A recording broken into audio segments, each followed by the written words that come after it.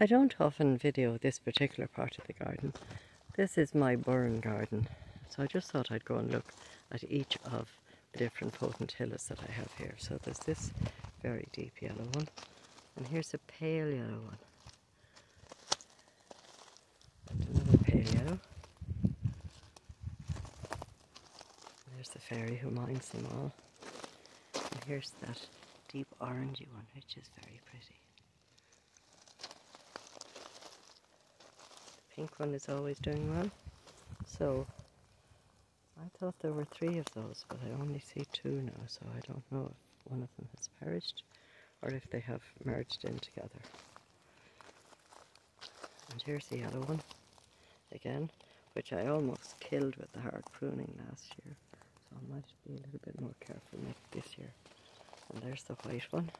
That one is Abbott's Wood. I don't have names for any of the others.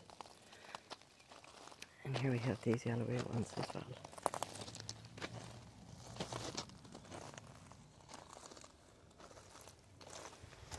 This one here has a tinge of orange in it, and it's actually a self-seeder, so it has obviously crossed between a couple of the ones that are here.